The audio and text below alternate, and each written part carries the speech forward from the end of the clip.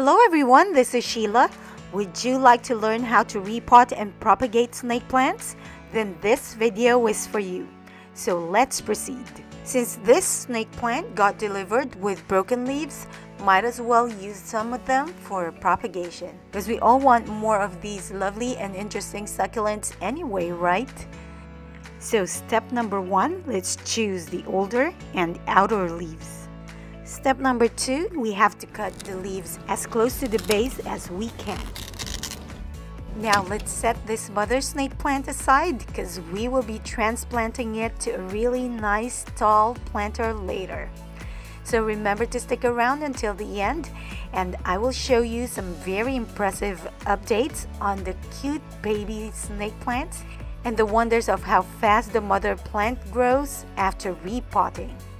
Okay, so here are the 2 leaves that we will propagate, and from these we can get up to 6 propagations. So step number 3, let's cut the leaves into 6. Step number 4, let's put about an inch of water in a container. And then step number 5 is to simply place the cut leaves.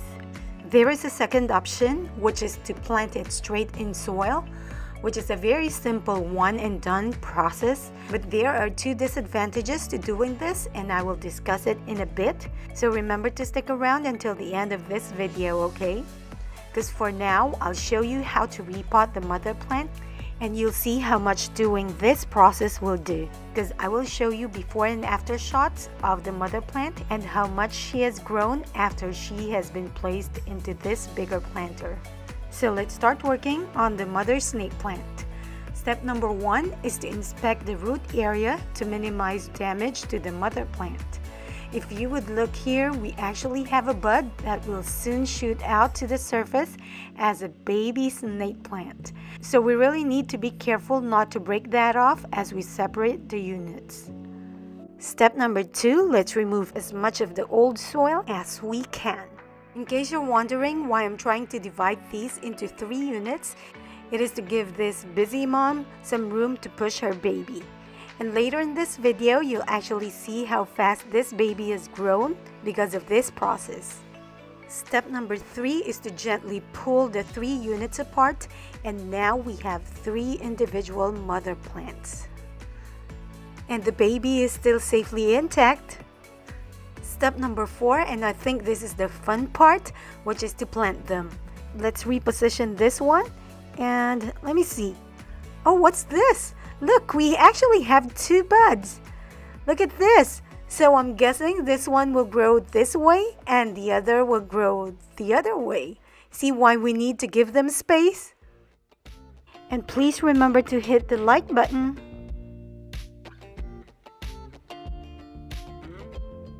Step number 5, let's clean them up a bit using this flat brush.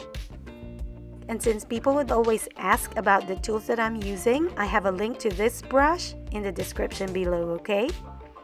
Because this brush is real flat and soft, it can get into real tight spaces between the leaves of my succulents. That's why I love it. Okay, so as promised, this is our before image footage of our snake plant planter. And later, I will also show you the babies that sprouted from our leaf propagations. But for now, let me show you an update on the buds that we found. So just about 3 weeks after, here is the baby that sprouted from the first bud. And this is the second baby from the smaller bud. And this is where we took the leaves that we used for propagation. And in just less than a month after, here is the first bud, which is now twice its size. And here is the second bud, which is definitely well on its way too. And proudly, here they are 4 months after, bigger and healthier than the mother plants that I ordered at the start of summer. And now, I'm about to share with you multiple stages of our snake plant leaf propagation. So stage 1 is this, where we are only showing just roots at first. So this is our water propagation, and here is our propagation in soil. I found that in my case, soil propagation is slower And you'll see why I'm saying this as I show you our stage 2. Do you see how it doesn't have as much roots and that they are a bit finer? This is the first disadvantage to propagating in soil. The other disadvantage is that we wouldn't really see if something is happening to our propagation or not. So here is stage 2. See how now we have a tiny snake plant bud? Let me just adjust the view so that you can see this better. We actually even have 2 buds. The other one is just way too small to see right now. Stage 3 is when we start to see actual snake plant leaves.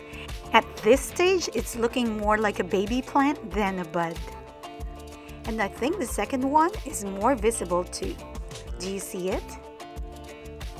So at stage 4, we have been growing our snake plant in a hydroponic environment. Which reminds me that my next video is how to grow succulents, berries, and herbs indoors in a hydroponic system.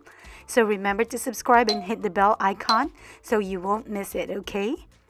So going back, I'm happy to share with you our stage 4 where you see a healthy growing snake plant. And as always, my message for you today is that all of our words and actions are prayers in itself. So talk and act consistently with what you are asking for, and your results will be what is rightfully yours. Sometimes those results may not seem to be what is good for us. There is always a better plan when things don't turn out the way we want it. So again, our words and actions are prayers in itself. Thank you. This is Sheila again, your person on a mission for succulent fame, sending inspirations your way with every succulent. Remember to subscribe and share this video.